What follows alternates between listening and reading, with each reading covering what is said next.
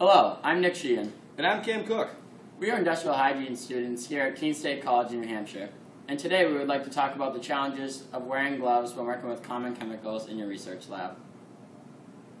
Common solvents used in the lab today are methanol, methylene chloride, and hexane. These chemicals present a challenge with regard to glove selection because hexane and methanol are designated as skin chemicals by ACGIH and OSHA. Methylene chloride is a carcinogen, and when inhaled it acts like carbon monoxide and prevents red blood cells from absorbing oxygen. The challenge for gloves is that methylene chloride degrades gloves quickly.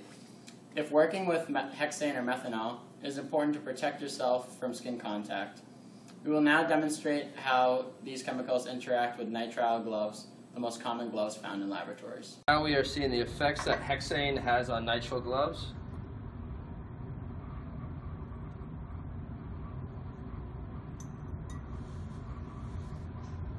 As you can see, there are no immediate effects to the nitrile gloves. We will now see the effects of methanol on nitrile gloves.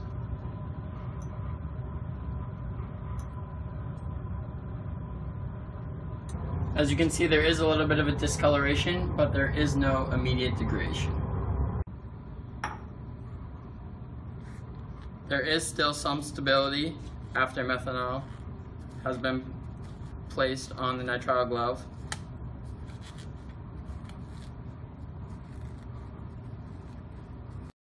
Here we are demonstrating how dichloromethane, also known as methylene chloride, interacts with the most common glove in laboratories, nitrile gloves. As you can see, it starts to degrade the glove pretty quickly.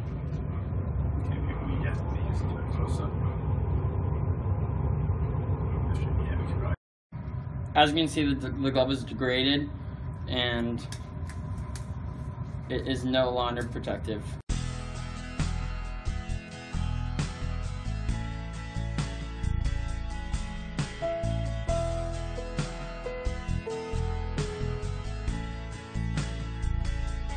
The glove size that fits me best is large. I will now don the gloves.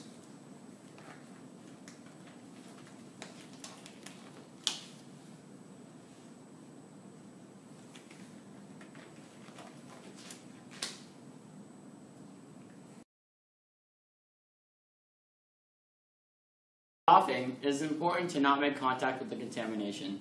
To do this, pinch the palm of your hand and remove the glove so it is inside out. Next, crumple the glove in your other hand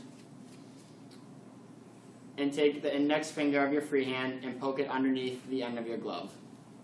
Now remove the glove inside out and dispose. Thank you for watching our short video on glove protection. If you have any comments or questions, please contact our Chemical Hygiene Officer, Ralph Stewart.